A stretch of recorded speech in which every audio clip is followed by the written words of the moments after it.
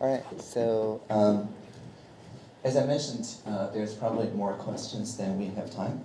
So if you have not yet lobbied for likes, now would be time. Before resuming the next part, I would like first like to say that I really appreciate the very high quality questions that we have on Slido, especially around privacy and personal data. I've been giving this kind of Slido-like lectures for the past 6 years now, right? Ever since there's an English class in this format, I've been giving this. And this really is the first time that we see such a focus on personal data protection, on privacy, on cybersecurity. Of course, maybe the news, right, around athlete, around Iran, and so on, did increase people's general awareness. But I also think it is because of the heightened expectations that we have in our own work, and this makes me really glad. So thank you for focusing your energy on this very important issue. So let's continue. So the question goes, so recently there are many consumer-related personal data breaches. And of course, now we are seeing an unprecedented awareness, as I just mentioned, in consumers about the right to privacy. On the other hand, though, in the digital world, it is not possible to restrict our activities or our consumption to just to merchants within the same jurisdiction.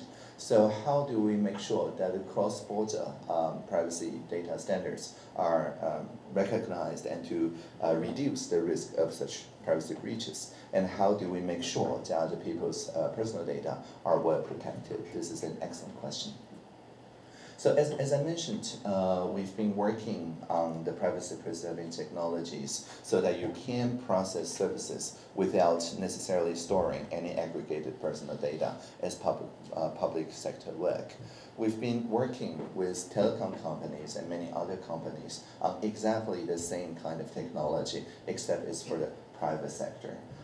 As part of our administration for digital industries, we have this T-Cloud or 云视机, and part of the 云视机 is to make sure that the newer solutions with better cybersecurity and personal data protection capabilities can save on their business development costs and reach to tens of thousands of MISMEs of micro and small and medium enterprises, and now also to groups like co-ops and social innovators, social entrepreneurs, people focusing on long-term healthcare. So even though they're not registered as a company, but rather as a group or as an association or as a foundation, now the T-Cloud is also good for them to use such solutions, and we still offer the same 30,000 NT dollars subsidy. Now, with the T-Cloud, we are seeing one of the very common cases for privacy breaches is that it's not the e-commerce site itself, but rather when it wants to ship something to you, it has to work with a shipment partner. None of the MISMEs can afford to have their own Lalamove or Uber Direct fleet. So they will have to send your address, your name, your mobile phone number, and other personal data to the shipment company. And the shipment company will have then to send it to the individual persons that runs the shipment. And for these people, although they're, I think now, part-time employees or employees of the companies, there's like almost zero personal data protection or antivirus software or whatever installing on these individual riders' phones and so on. So there are many touch points here that can result in personal data breaches. And once a breach happens, which is entirely automatic now, so even before you receive the shipment, you will receive scam calls that knows everything about you, about the good or service that you just purchased. And then, of course, it goes on the news sometimes, right? So it's important then to stop the downstreams from getting the personal data details. This is exactly the same shape as I mentioned. The household registration records is in the Class A, highly cyber secure. But once it flows downward to Class B, Class C, Class D, the risk increases. So the e-commerce vendors always say that we have invested so much in cybersecurity, but we need to introduce technology so that they can hide such personal data to the people doing the shipment. Now you might ask, but the person running the shipment need to contact me, right? If I'm not home, if they want to take a photo and say, oh, I have left the book or the package in the management or something, they will have to have some way to reach me, and you'll be correct. But you don't need to give them the mobile phone number. Instead, the shipment company or the merchandise can use the so-called 隐码技术, like code hiding, right? Personal data masking technology, so that it assigns a random code. It's just like those payment accounts, right? When you want to pay a credit card bill, sometimes your bank gives you this one-time use account. You just wire to that account, and the account number disappears after you wire into it. It's a kind of randomly assigned account number made just for this transaction. So very similarly, we can invent entirely new telephone numbers, maybe an extension number that is a random code, and you call into this random code to reach the customer when you're a shipment handler, or you can also call back. But this code, this extension number, disappears entirely after the shipment has already been confirmed to be made. And so even if a cyber attacker get access to this record, it means nothing, because it contains none of the personal mobile phone numbers on both ends. So this is just one example, but you can easily extend your imagination on pretty much all the cases where personal data used to be needed, but is no longer needed because of such privacy-enhancing technology, or PETS. And we're quite happy that the largest telecom companies, there's only three now, three companies all agreed, because of the rampant scam, to implement some sort of that technology, both in their telecom data centers and also offering it to the MISMEs so that they can also adopt it relatively easily. We've had pretty good success in working with the largest e-commerce providers like 博客来 and so on to introduce such technologies, and you'll see our press releases from the ministry in a week or two about the effectiveness of such personal data protecting technology. So this is one of the solutions, is just to use PETS. The other one, equally importantly, is to have good what we call cyber hygiene. Right? So instead of using the same password for all websites, use different passwords for all websites. But then, of course, you cannot remember all these passwords anymore, right? So you'll have to use a password manager. But then, what if the password manager is hacked? So you have to manage the personal, password manager on your phone. But what if the phone is unlocked, right? So you'll have to use a fingerprint detection or something like that, biometric, right? So one way is, of course, actually, yes, to use a password manager and secure it on your phone and everything use, and so on. And the other way is to just not use passwords. I think, personally, passwords is an obsolete technology now, because the short passwords that we can remember are not safe. And the safe passwords we cannot remember. so there is no setting in which that the passwords are both convenient and safe, which means that it's time for this technology to retire. But what replaces passwords? You may have heard this term called passkey. Instead of something you remember, a key is something you hold.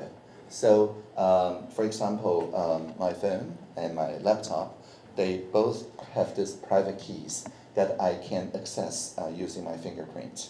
Now, when I use the official document signing system in our ministry, every time it will have to check three things: the internet connection, the behavior, the device, and my fingerprint on the device. But the fingerprint is not sent to the ministry or to the cloud. It's the device that takes care of the fingerprint verification. And then the internet connection, the edge security provider, verifies this device by installing what we call endpoint detection, a EDR software called CrowdStrike on the phone. And then the internet connection itself is verified by a layer of zero trust. So by working with three layers, any one layer can be penetrated but they cannot impersonate me, and it will be detected by the other 2 layers. And because we intentionally work with a plurality of vendors, that's to say, we use 3 different vendors for 3 different layers. It's not all Microsoft, it's not all Google. So even if an insider, like a Google employee or Microsoft employee, want to attack us, they cannot easily compromise the other 2 competitors. And this is something we very intentionally do as part of the Ministry of Digital Affairs. So by using strong authentication and switching to passkeys, instead of passwords, we also make it much more easily for the person to authenticate that they are actually who they are. We've recently held a meeting with the Ministry of Interior, and the MOI agreed to expand the use of the Taiwan FIDO, right? The FIDO app that you can easily use like a citizen digital certificate, except you don't have to hold a plastic card. The phone is now that plastic card. The 行动自然凭证, the Taiwan FIDO, they agreed to extend it to everyone that is under the protection of the Personal Data Protection Act, which is literally everyone. You may have used the TW FIDO for the vaccine certificate, for filing tax, for the personnel department's internal portal. These are the popular uses. But so far, there's no way for the private sector, except some telecoms and banks, to use this. But the plastic card, the 自然人凭证, the citizen digital certificate, can be used by pretty much everybody. So there is a gap between the mobile part and the plastic card part. But the MOI was generous enough to say that they're now reasonably sure about the capability of their servers, so that they're now ready in the next month or so to adjust so that everyone can start using TW FIDO. And that will change a lot of things. You may have seen on the news that in order to start an advertisement on financial investments on Facebook and other places, now the advertiser have to prove that they are actually a investing bank or something, somebody that is certified by the FSC. So if they're not that kind of banks and so on, they cannot, security traders and so on, they cannot post investment advices and so on. And this will probably massively reduce the scams that impersonates people to advise for investments and so on. But that creates a problem. Like, how would Facebook authenticate that this person accurately represents someone from a security trader firm or a bank? Well, the TW FIDO might just be the thing because it's easy to carry as part of the phone, so that it doesn't disrupt the advertisement process and so on. So I think I'm quite optimistic that there will be a much better uptake of the TW FIDO for Zero Trust when it's extended to the private sector use, not just limited public sector use. Okay. And the next one is somewhat similar, right? So we now have a new Personal Data Protection Act, and that says instead of the National Government Council or the Ministry of Justice before that, there will be an independent commission. And what do I think are the jobs for the independent commission? And what are the top priorities for such personal data protection activities to make sure that there's no abuses for the personal data? So I talked about zero trust authentication, about privacy enhancing technologies, about open algorithm, about privacy computing, and so on. So these are all the technical parts. But the independent commission is also importantly focusing on the regulatory part as well as the strategy part, because it's not just us that have this independent DPA. Pretty much all the jurisdictions, including California, that didn't used to have independent DPA but just a DPA, turned independent in the past few years. And part of the reason why is that there is an increasing need for cross-border recognition of the personal data protection regimes so that we can freely flow the non-personal data across all borders, but the personal data handling need to only flow between trusted jurisdictions. And Taiwan is currently not a trusted jurisdiction from the EU point of view, because we do not have an independent DPA. Everything else is probably good enough for the EU, but because our DPA is not independent, we're not yet adequate in terms of GDPR. And so I think one of the main goals of the new independent commission will probably be to get GDPR adequacy. And that probably also entails CBPR and all the lesser privacy protective regime, because if you are compliant in the GDPR, you're probably compliant with a lot of other multilateral or bilateral agreements. So that's probably one of their first jobs, is not just domestic, but also international. And the other one, I think, is just to go back and look at the universal healthcare case. And to prepare for that, we've been working for the past year or so on the data altruism project for sports data. So if you search for, I don't know, 运动数据公益, the data altruism use of sports, you will see a pilot that we have run, not with universal healthcare, because that's sensitive and it's constitutional court, right? But with voluntarily donated sports-related data that are still related to health, but it's less sensitive, and we rely on the participant to voluntarily participate in such a zero-knowledge way to share data in a non-privacy infringing way for sports. And it's, of course, commissioned by the National Science and Technology Council, but we are the main implementer of this data altruism scheme. So once this kind of microcosm that looks like universal healthcare, but it's not universal healthcare, proves to be privacy preserving, we fully expect to work with the independent commission to be formed to look at this data altruism, which is done with the EU standard, and for them to certify that this way of doing things is now up to par on EU GDPR adequacy standard, and maybe some element of it can be used for the universal service, universal healthcare service case. So this is the main strategy that I'm working on now. So if that's okay, and no follow-up questions, I'll be moving on. All right. The next question. When will we have a button or app that can detect hidden virus or espionage program hidden in our cell phone or a computer? Well, it is, of course there is a button, it's the power button. If you shut down, there is no virus or espionage. If you disconnect to the internet, the app is called airplane mode, then there is no way for the virus or espionage to function without an internet connection. But jokes aside, this is a very good question, because it talks to the importance to, as I mentioned, the endpoint detection and response. A lot of us have desktop computers in our office that is part of the GCB, the Government Configuration Baseline, and we're reasonably sure that if there's a virus or espionage going on a GCB computer using the GSN, the Governmental Service Network, it will be detected very quickly.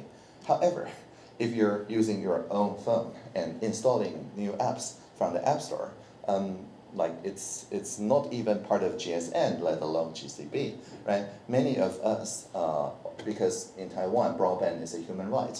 So even in our office, our 5G connection or 4G LTE connections is as fast as the GSM connection anyway. So many of us just work on our phone using instant message systems that are not designed for governmental use, but rather for private sector use.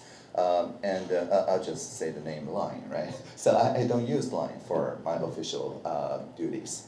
But during the pandemic, because the CECC, like everyone used Line in the CECC, like I was added to a few Line groups. Fortunately, the pandemic was over now, so I don't have to be part of any Line groups. But anyway, so I do use Line to contact my family and so on, but only do so like before going to work, after going home from work, and I don't use Line between like 9 and 5.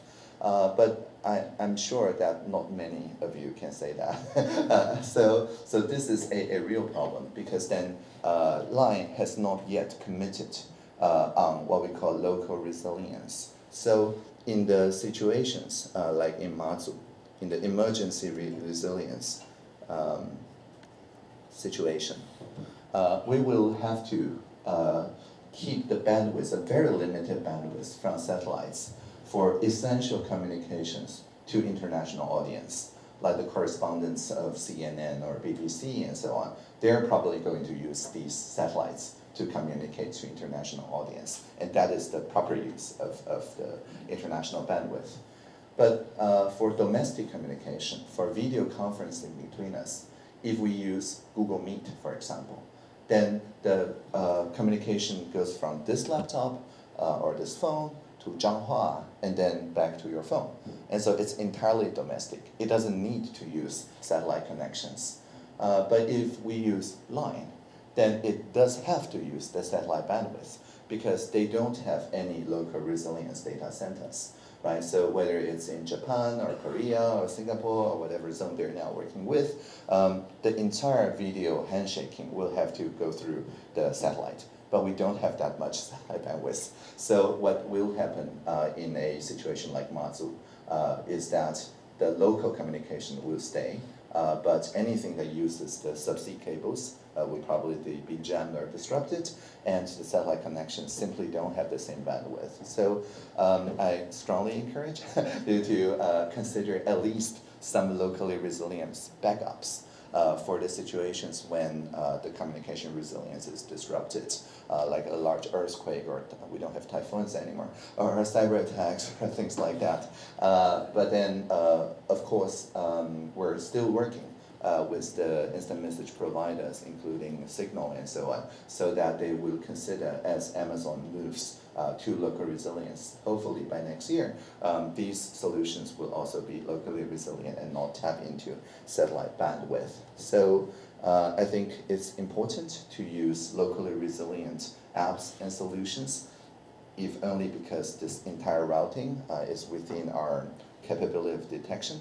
It's also important to install at least antivirus, but hopefully endpoint detection and response software on your phone, so that it's still protected somewhat, even though it's not yet part of the GCP, the government configuration baseline. We have actually demanded that my colleagues, ministers in the cabinet, all install something like antivirus in our phones and personal devices. But currently, it's not all levels of management. And we're now working on zero trust architectures, including Taiwan FIDO, that will not be expensive. Like if you all install Taiwan FIDO, it's just a few more virtual machines purchased by Ministry of Interior, but we do not have to pay anyone through joint tender, right? So I strongly encourage you to, if you already have a citizen digital certificate, to install Taiwan FIDO, because in the next few months, we'll be rolling out more and more authentication and so on based on Taiwan FIDO for authentication. And once that is done, then the endpoint detection and response has a much better defense posture, and hidden virus and espionage can be much easily detected, because currently we cannot distinguish your line traffic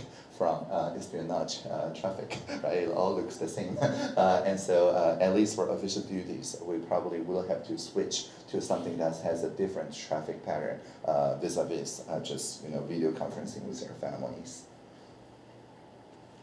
All right, the next one. So how do we resolve the social inequalities, for example, the digital gap brought by information technologies?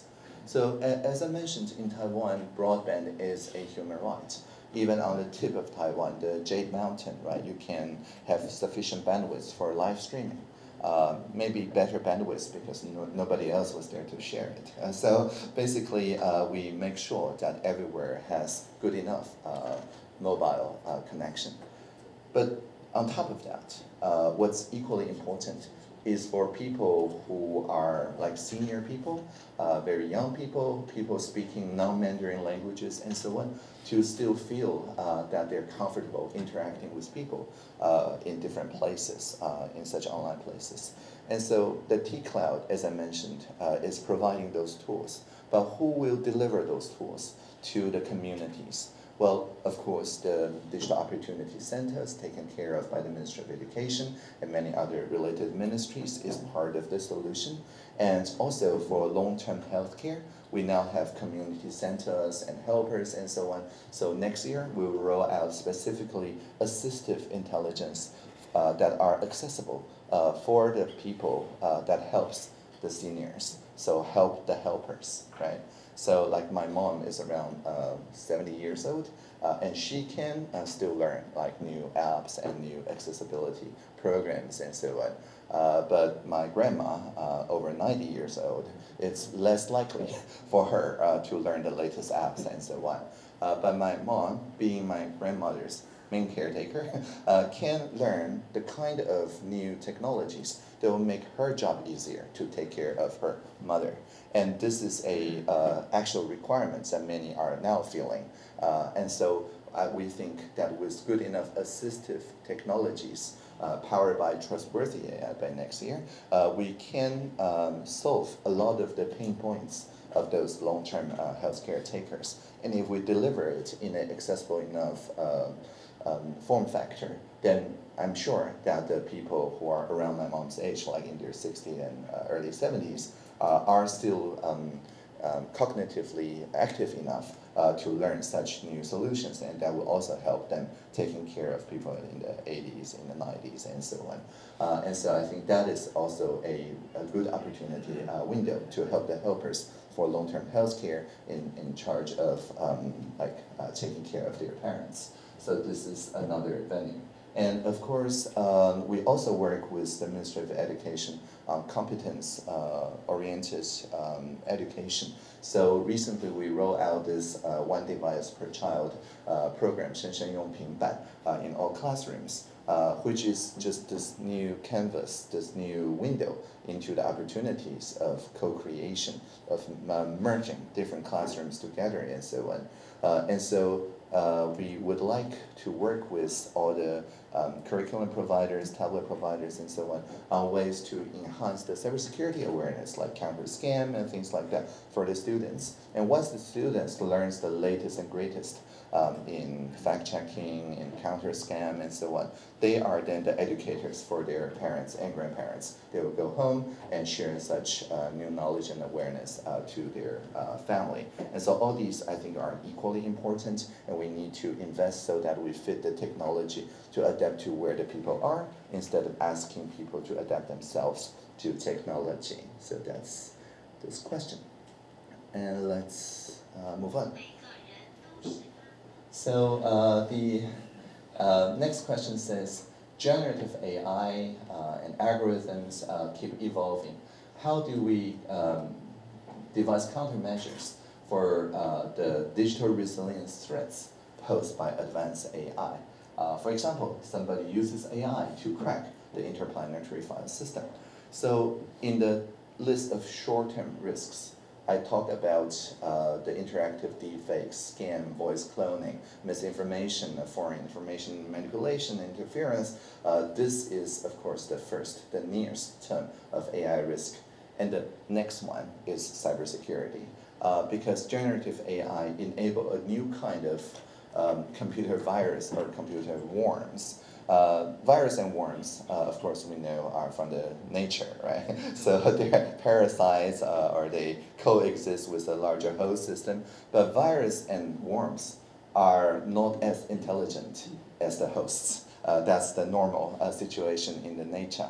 But generative AI now carry the risk in that in the next 3 to 5 years, the computer virus or the computer worm actually thinks faster and is cognitively more capable than the operators on the system.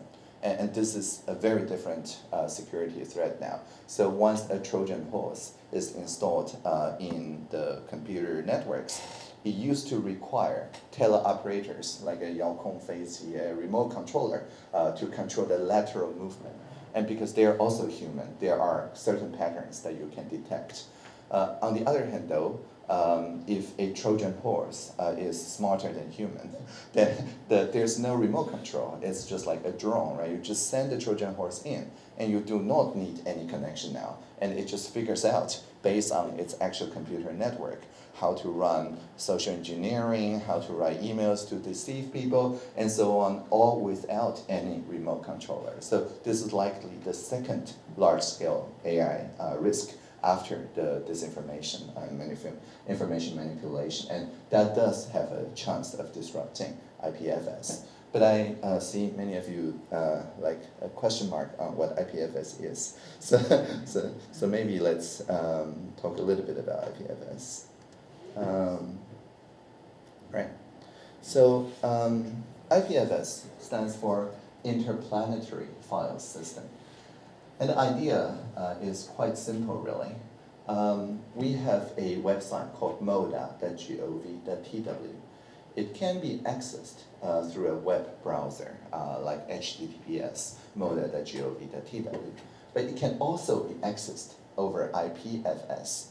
So if you have a browser called Brave, like a 勇敢, right, the Brave browser, that browser, if you use that browser to connect to Moda's website, it will show that it's connected through an IPFS protocol. What does it mean? It means that if you disconnect from our website, that copy in the Brave browser is still there, because instead of just browsing the website, it took a mirror, a copy of the entire website on your browser. And then, even when the internet connection is cut, you can still browse our website locally on your computer. But it's not just that. The next time someone on your local computer network want to connect to our website, they don't have to connect to our website anymore. They can just connect to your laptop. And then your laptop will serve the Moda website to your neighbors, your peers. So if you have used BitTorrent, this is exactly like BitTorrent. People are seeding the website content so everybody else can connect. And it's cryptographically secured so that nobody can serve a fake copy of the Moda website. As long as the DNS records of Moda is still available, anyone can easily verify that this copy is the right copy and not tampered with. And this makes it very good for people in authoritarian regimes, because once you publish on IPFS, there's virtually no way to take down from IPFS, because it's mirrored in like 200,000 different computers around the world. And by pinning, that is keeping a copy on your computer, you're keeping this material available even when the authoritarian regimes perform censorship or take down on the original copy. In a sense, every node on IPFS is the original copy. And so also you provide plausible deniability so that the original author do not have to be punished, because they can say, oh, I'm just hosting a mirror, right? Or somebody else wrote it, and so on. So it's very good for especially journalists and whistleblower in authoritarian regimes. And by investing in IPFS, our ministry also helps the people working on democracy in authoritarian regimes. But of course, that also means the IPFS becomes a target for authoritarian regimes to also devise ways to crack down on this network. So this threat is not hypothetical. This threat is quite real. Fortunately, though, IPFS is open source. So once the attackers have access to open source models and so on, if we just ensure that the defenders also has the open source models of equal or even better capability, then it's just a contest of computation power, and hopefully a decentralized computation power afforded by the global Web3 community in conjunction is larger than the computation power in the authoritarian regimes, especially now with semiconductor trade embargo. But anyway, the point I'm making is that in such a contest, there is no telling which one will win a battle. but a general war between different ways to configure technology, something that is freedom-loving and promoting freedom of association and speech on one side, and something that is more like top-down, lockdown control. In general, I believe that people want to communicate with other people, and people don't want to be eavesdrops by their companies or by the state and so on. And so I think there will be more raw innovation, more raw power on the freedom-loving side, and our investment in the public sector to such Web3 technologies like IPFS shows to all our democratic allies that we're firmly on the liberal democratic side instead of the harmony state security side. All right, the next one. About the AI, I like to ask, the society or the government is ready or not? And if it is not ready, then what should we do and how to develop AI and how to control it from the passing? So the thing with transformative technology is that we're never ready for it. It just mutates like a virus. It transforms the people's lives, and because of network effect, it tends to spread very, very quickly. Right? So there are technologies that are equally transformative before personal computers and internet. For example, electricity, that's also very transformative. But electricity or railroad and so on, they are physical in nature. So it took a long time, decades, centuries, for people around the world to enjoy the same electricity or railroad or other connections. But the thing with AI is that's entirely software. It's entirely made of bits, which means that to take a copy to one person and take a copy to 10,000 person is exactly the same cost.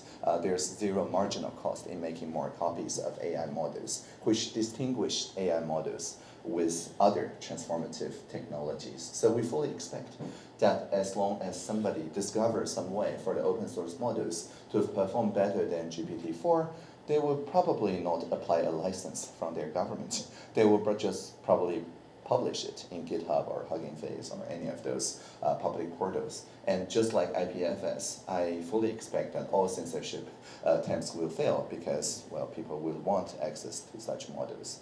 And so the question now becomes, how do we make sure that the people who publish this way train the models in a way that fits our societal norms instead of destroy or disrupt the societal norms?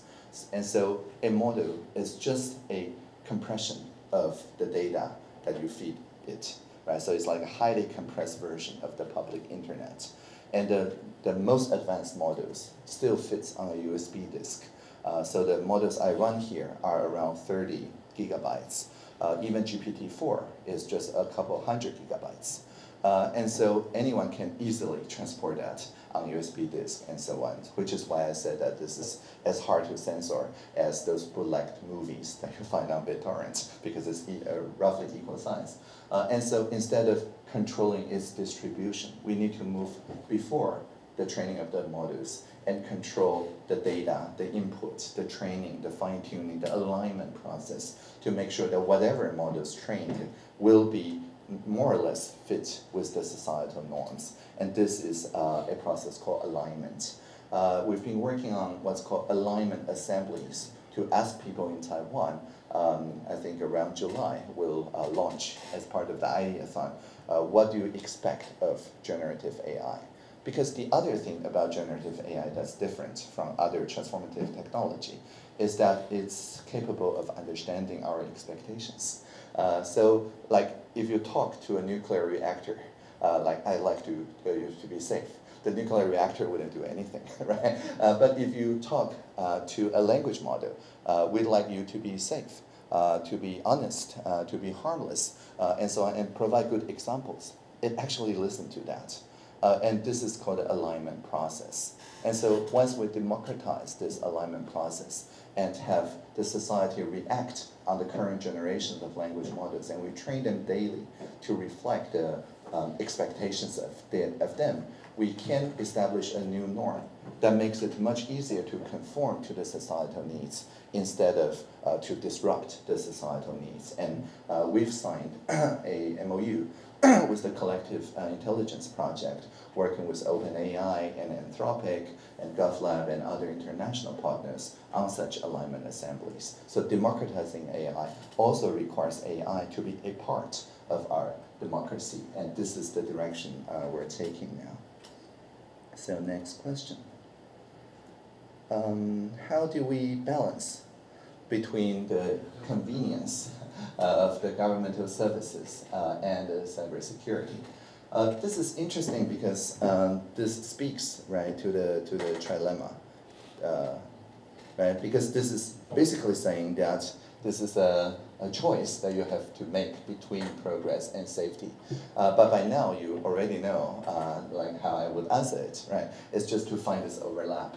We need to innovate with people's participation and ask people what are the kind of technologies that can guarantee security, but also very convenient for people to access. As I mentioned, nobody likes to memorize passwords. And if you introduce a more secure technology that require you to memorize even more passwords, that would never succeed because it goes against human nature. But if you now say, oh, instead of typing any passwords, just whenever you log in to your official document system, just put your finger on the fingerprint sensor, and that's it.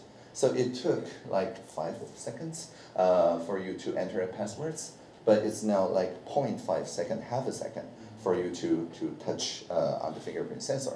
And so it's more convenient, but it's also more safe because it's harder to be copied and subject to social engineering and so on. So we need to participate in FIDO Alliance, in W3C, in all those multi-stakeholder forums. So it's not a multilateral forum with just governments, but rather a multi-stakeholder forum with the private sector and the social sector, because they probably have already figured out things like passkeys and so on that are more convenient and more safe. And our job is just participate in such forum to bring those new ideas into the overlap here so that we can introduce new norms that are at once more secure but also more convenient. So multi-stakeholder participation is also very important. The next one. From the Russia-Ukraine war, what we can learn to strengthen our technology utilization in government, and how can we run faster in this field? An excellent question. I think this is not hypothetical, right? I showed this satellite thing, a plurality of vendors, and that is exactly why we're planning the three-dimensional plurality of communication systems. As you know, there was a recent incident around the Matsu Island about 2 subsea cables, right? There were 2 subsea cables, one primary, one backup, and one day a fishing vessel flying the PRC flag accidentally dropped the anchor and kept moving and cut one subsea cable. And just a week or so after that, another cargo ship carrying the PRC vessel, the PRC flag, accidentally dropped anchor and destroyed the other subsea cable. And I'm sure such accidents will still happen in the future because the whereabouts of such subsea cables are public information. We have to make it public information because otherwise other vessels may actually accidentally drop the anchors to destroy the subsea cables. But once we make it public, well, the accidents also happen. And when that happens, we discover very quickly that because the Matsu people are using line, right, for payments and so on, there really was no way for them to go around the routing.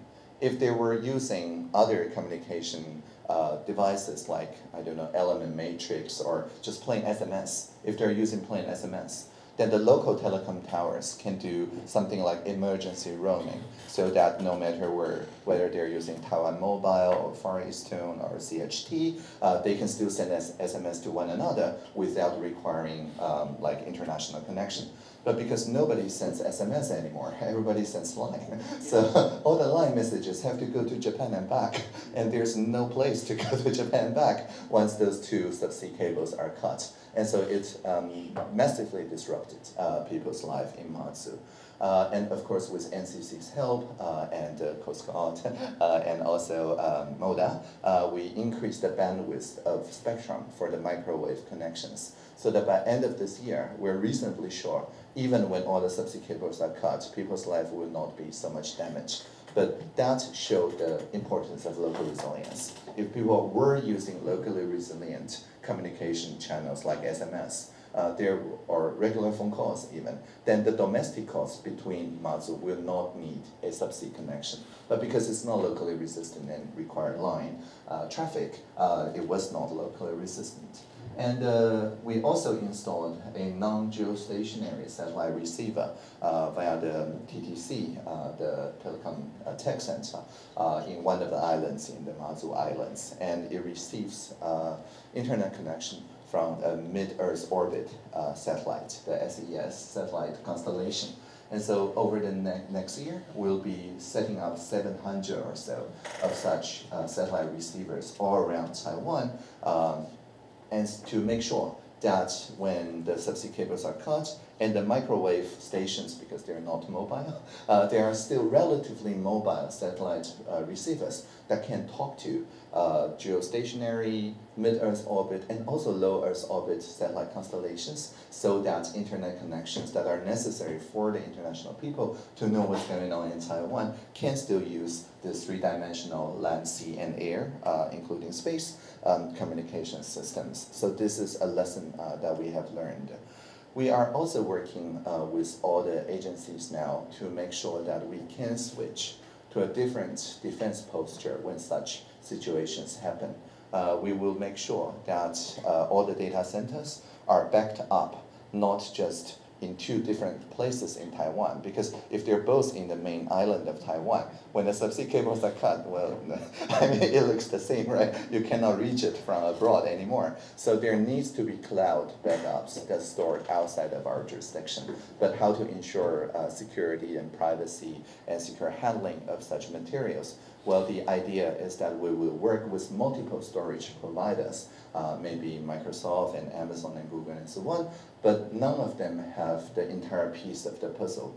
It's encrypted, scrambled, and for example, we store in 5 different places, different vendors, but it requires 4 out of 5, any 4 out of 5, to piece together the information to restore the operation of our essential services. So unless the attacker controlled like 4 out of 5 global cloud providers, which is very difficult, by the way, then we are relatively safe from any cybersecurity takeover, which is why we're also working with all 3 public clouds and 3 or more satellite systems, because there's a pattern here. If we on every layer, we work with 3 different vendors. It's very difficult for an attacker to attempt a sudden takeover of our communication or computation systems. All right, so that's a kind of grim topic, right? Earthquakes. So let's move on to something that's more cheerful. The digitalization, we often find that the paper trail is still needed. For example, when we are running a procurement process, a bidding process, at the end of the public construction or public infrastructure project, although the trail may be electronic, but the auditors, the people from the judicial branches and so on, when they say provide an original copy, and you give them an electronically signed copy, and they're like, this is not the original copy. And you would insist, no, this is the original copy. And they're like, no, you have to print it and apply a seal, or things like that, in order to make it an original copy, right? And so can the Minister of Digital Affairs to overhaul the regulatory systems around this? Yes, we're actually doing this. So in the next month or so, you will see a new version of the Digital Signature Act. The Digital Signature Act was done like 20 years ago, primarily by the president of National Institute of Cybersecurity now, He Juande. Right? So when President He was writing that act 20 years ago, it was purely voluntary. Any ministry or agency can choose to accept electronic signatures or electronic documents as the original, but they can also choose to flip their decision on it. They just put a public notice somewhere, a official document, a Han or something, that says, oh, by the way, from today on, this service no longer recognizes electronic copies as original documents or digital signatures, and they're entirely free to flip-flop on that. But pretty much all other jurisdictions, including Japan, Korea, and pretty much all of the EU, take a different approach. Once you start accepting electronic signatures and electronic original documents, you cannot go back on your decision. You cannot arbitrarily say 原始文件 must be paper only. If you say that, it's not effective because it will be running contrary to the law. So part of our revision is to require all agencies with a sunset period in the next few years. If you still want to keep something as over-the-counter only, paper only, and so on, you will have to say so in the form of a law or a regulation. And if you don't pass the regulatory process to let everybody know, but instead just post an official letter on your website somewhere, then by the end of that sunset period, that announcement no longer have any legal capability to be enforced. And some may ask, does it mean that we'll have to switch to digital only? No, you can still accept face-to-face or paper and so on, but it's just that you cannot reject people presenting you the electronic document as the original and electronic signature. And once that happens, at the end of that sunset process, I fully expect the default to flip, because then the audit, the judiciary and so on are also subject to the same law, the Digital Signature Act, and they will have to pass new laws to say that they require paper copies, and they're probably not going to do that. And so I think when the Digital Signature Act is on the regulatory conversation on the pre-announcement docket for 60 days, I welcome you to input your comments and how it will affect your workflow and so on, because we do want to get it passed, hopefully by end of this year and by early next year, if absolutely necessary. And so time is up. Sorry if you asked one of the questions that didn't get asked. Maybe you should have lobbied harder, and thank you for very good questions. Thank you.